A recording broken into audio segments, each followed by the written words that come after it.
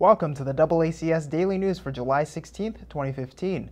The Attleboro Public Library held a special presentation yesterday evening featuring former New England Patriots offensive line coach Dante Scarnecchia. He spoke about his long history with the NFL, and we spoke with him briefly after the presentation. I used to coach with the Patriots for 30 years, and I'm here tonight as part of the Attleboro Library Superhero Program. And just got done with about an hour and a half visit with a lot of really nice people that were here. Happy to be a small part of it, and I really have enjoyed my time here tonight. And I hope a lot of people got some things out of this. As a former coach now, do you ever really retire? Yeah, you do. You do? Yeah, you sure do. You can feel comfortable walking completely away with it? Absolutely. You know, you realize there's a lot of other things that you want in your life, and I've chosen to do those other things. You know, I'm still a football fan, but I don't really miss all those hours and all that. I have hobbies. I have a lot of interests that I like to do. Spend a lot of time with our grandkids. A lot of family time. Do you think there should be maybe a league set up, like a AAA for football players? I know some people say, well, the Arena League is a proven league. I hate to say this, but it's really the truth, is that, you know, the colleges are the minor leagues for the NFL. That's where you get all your talent from.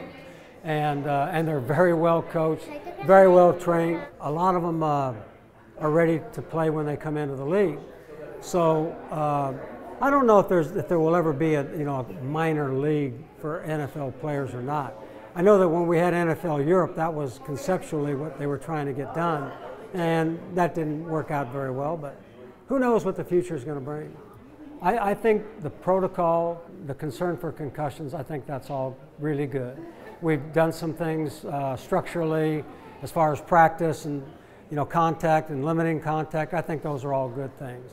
And if there's anything that we can do to minimize the risk of playing the game for injury, in particular where that's concerned, I don't think there's anyone that would object to that. The Attleboro Arts Museum has announced their next exhibition. The show is called 8 Visions and will feature the work of 8 juried member artists from August 6th through September 3rd.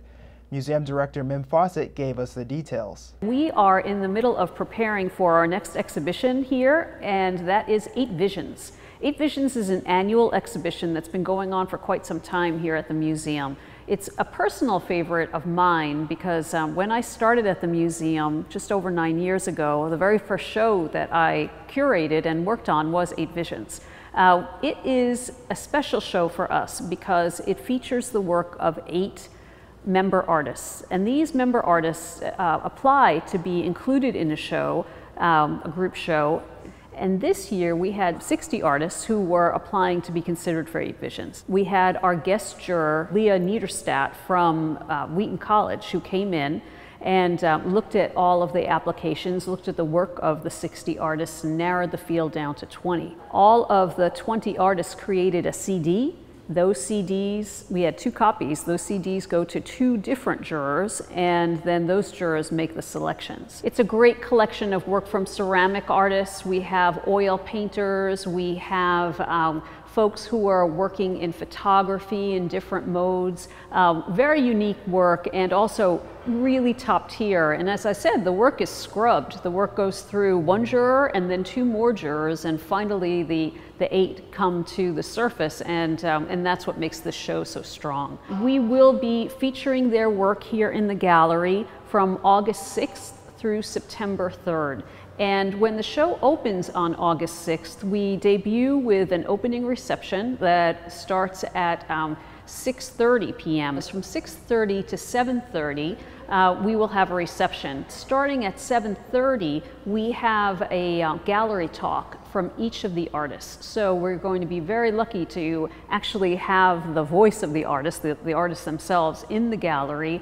They will go around and they will talk about their work and explain their creative process, inspirations, how their work has evolved. That's it for today's update. For DoubleACS News, I'm Austin Ricketts.